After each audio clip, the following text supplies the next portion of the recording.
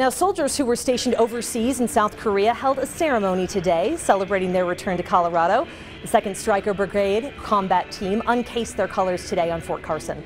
They're part of the 4th Infantry Division and were deployed in South Korea last spring.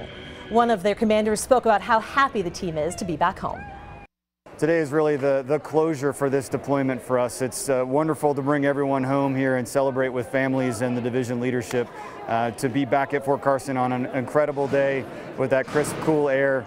We couldn't be happier to be back home and look forward to getting back integrated with the community. And we're glad to have them back. The U.S. has had continuous military presence in South Korea since the 1950s.